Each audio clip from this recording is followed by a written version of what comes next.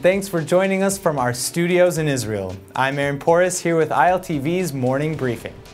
A terror attack in Berlin earlier this week saw nearly 50 people injured and 12 dead. Among them were two Israelis, Rami and Dalia Eliakim. As the terrorists drove a truck through a crowded Christmas street, Rami was injured and Dalia went missing. Authorities finally identified her body Wednesday night as one of the 12 fatalities.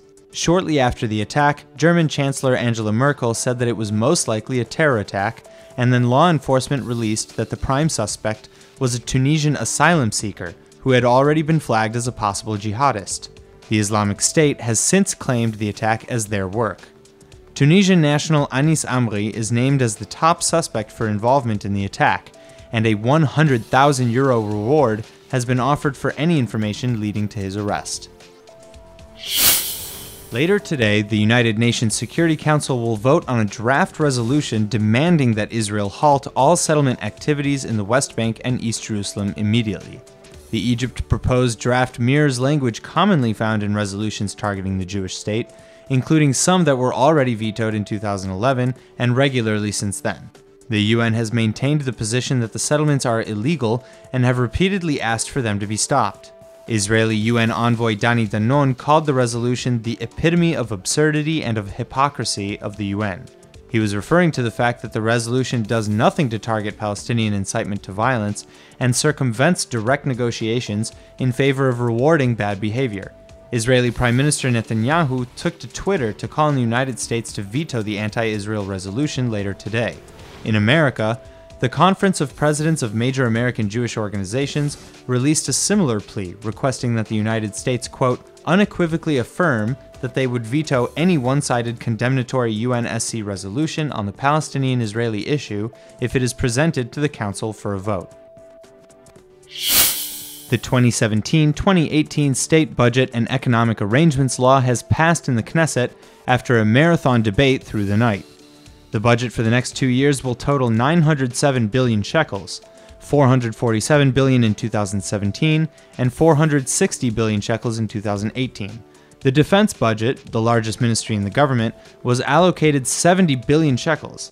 Despite cuts across most sectors, a 50% boost went to the transportation ministry.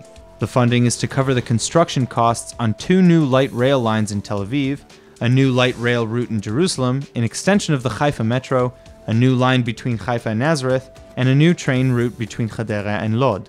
As usual, the Ministry of Finance praised the new budget as one that helps all parts of society, while the head of the opposition slammed it as bad news for citizens. The Israeli High Court of Justice is giving the residents of Amona a deadline to sign a pledge that they will leave their homes peacefully. The court directive issued yesterday gave the residents of the West Bank settlement until 10 o'clock this morning to submit signed affidavits stating that they accept the compromise arrangement agreed to with the government. Prime Minister Benjamin Netanyahu is hoping to avoid a forced evacuation with scenes reminiscent of the violence that erupted during the evacuation of 2006, when several buildings were destroyed. The compromise would relocate 24 of Amona's 41 families to an adjacent plot of land, while the other 17 families would move to a nearby settlement of Ofra. The government asked the court for a delay to prepare temporary housing solutions for the families scheduled to be evicted. If the request is accepted, the new final date for the evacuation would be February 8, 2017. Former president and convicted rapist Moshe Katsav received a hero's welcome yesterday in his hometown of Kiryat Malachi.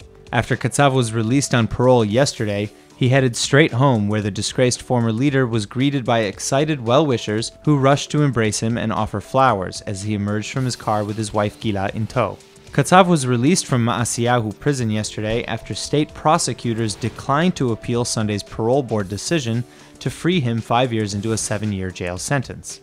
Under terms of his parole, Katsav is not allowed to speak to the media until December 2018, when his full 7-year sentence would have finished.